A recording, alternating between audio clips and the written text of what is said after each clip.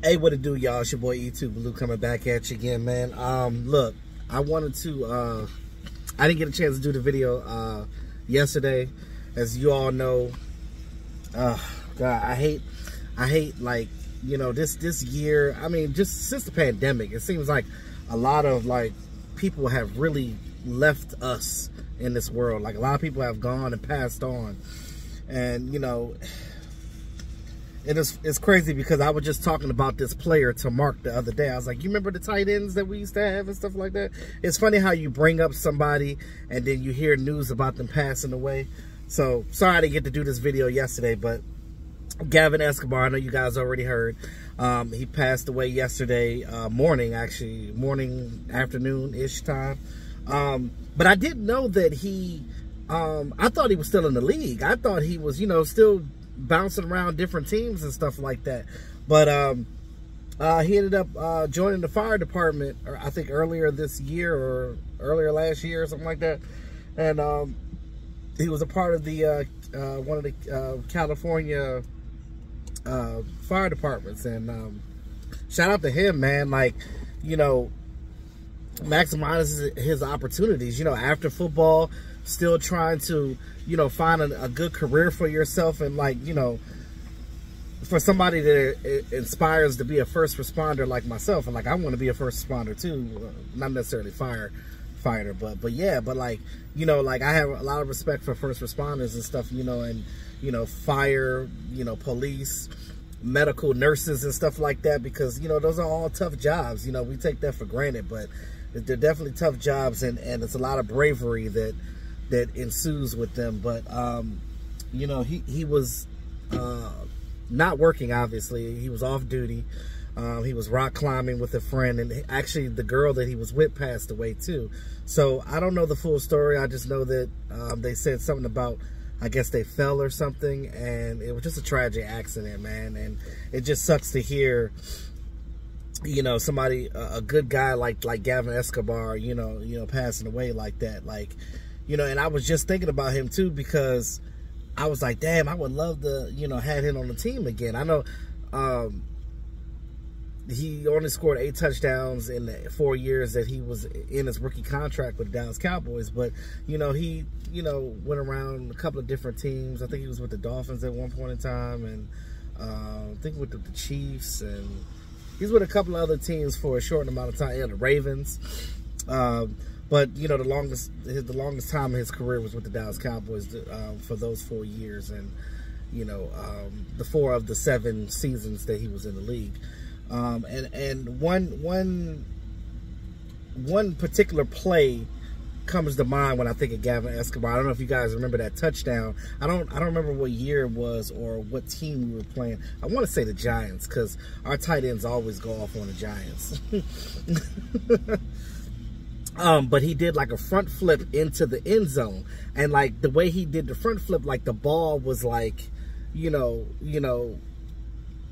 he did a front flip with the ball like down here. Like that's a hard thing to do. That's an athletic play to be able to do some things like that. But you know, Gavin would definitely be missed, man. He was a good football player and even a better person in general.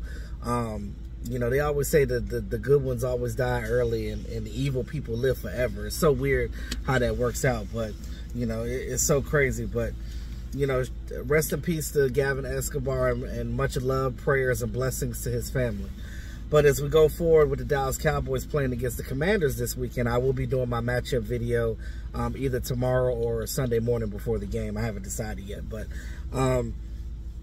you know, as we get ready for the Commanders, we know what the Eagles, the shellacking that the Eagles made on them last week.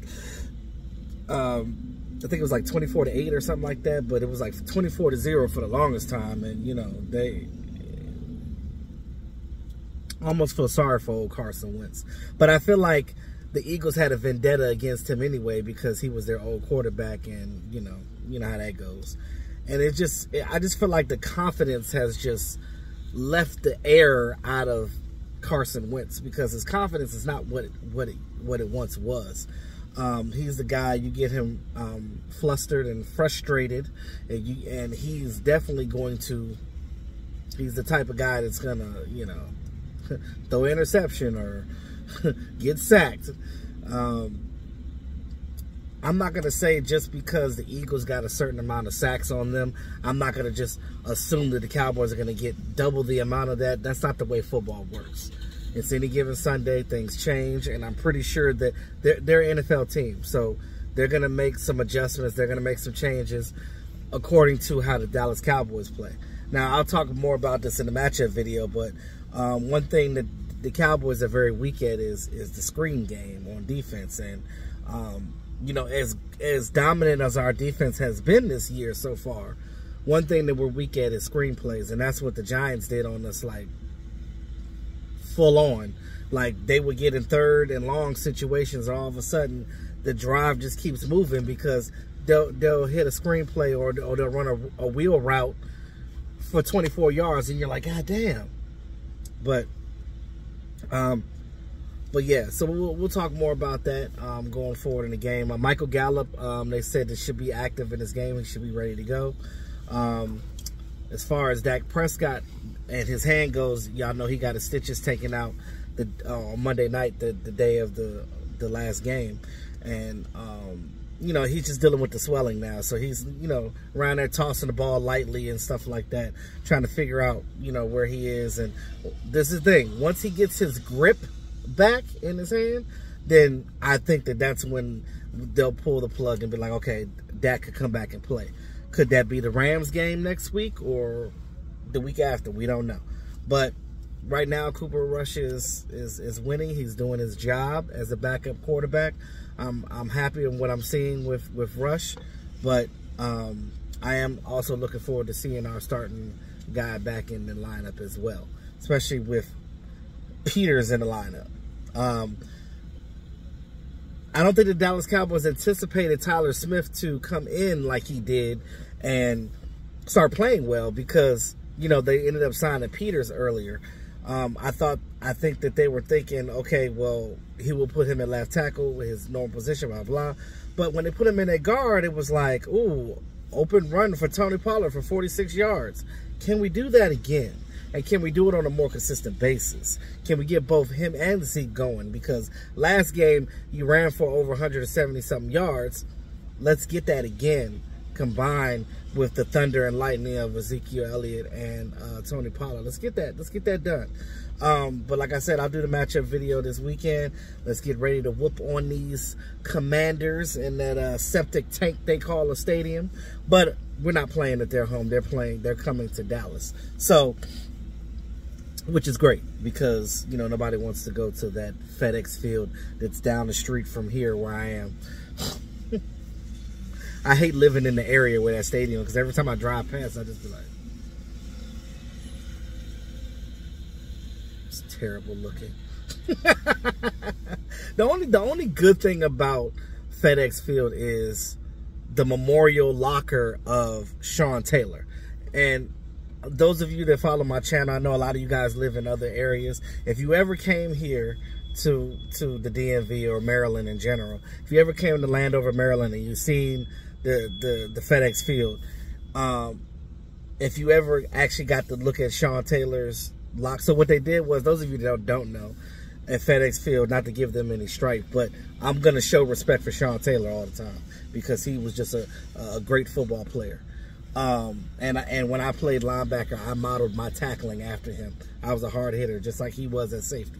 But anyway, he literally, like the way he left his locker is the way they left it. And when they took his locker out, they created a memorial where you could come and look at it and view it and see exactly how he left his locker. Everything that was there is in that shrine. So just how he left it is how it is. So I thought that was really good of the organization to do that for him, and, you know, just to commemorate the life and the football career of him. And I just thought that was a noble thing to do. But and I thought that was a good thing to say since we play against that team this week. So this is the first time we're playing the Washington team as the Commanders. And guess what? They saved their best jerseys for us. Now, I'm not going to lie. Those black alternate jerseys that they have look kind of smooth. They're kind of slick.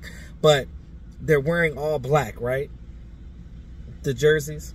and the pants. It's almost like they're setting up their own funeral, right? You wear all black to a funeral, correct? So it's going to be their funeral. And I just feel like, you know, when we put them to rest, we'll be eating at their repast. Oh, you like how I did that? Oh, anyway. With that being said, let me know what you guys think about this week's game against the Commanders. And pay your respects to Gavin Escobar as well. Rest in peace to him. Like, share, subscribe to the channel. It's your boy E2 Blue. Until next time, y'all have a great Friday.